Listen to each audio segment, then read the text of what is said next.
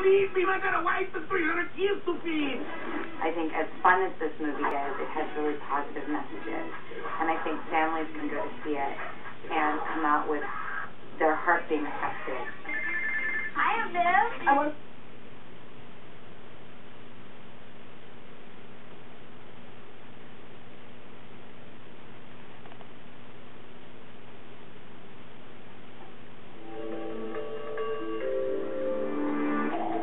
Welcome to your Comcast Local On Demand.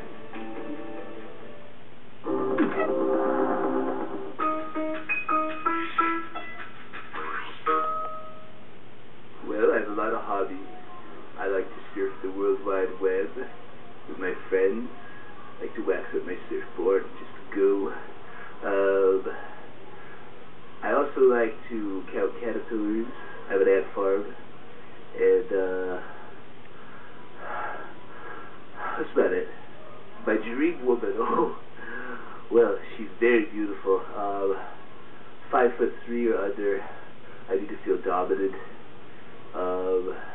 She's got long, flowing, silky hair, black, perhaps blonde, and bad complexion.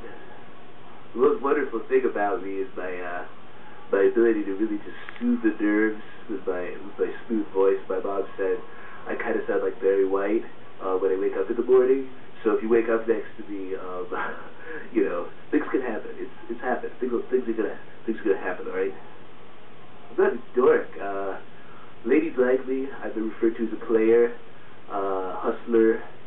I haven't gambled before, but I'd like to try. And there's nothing dorky about me. No thanks. Dinner in a movie. I would love to try dinner in a movie. It's terrifying, the prospect of it, though. We'll try it. The second thing about me is my eyes, because sometimes they crush shut at night. I'll wake up in the morning and I'll have to have somebody come in and wipe a warm cloth over my eyes to get the goobers off, and girls tend to find that endearing. I could not date a woman who would enter a Qdoba Bean Pot eating contest. That's disgusting. You should date me because I'm brave enough to come on television. Right?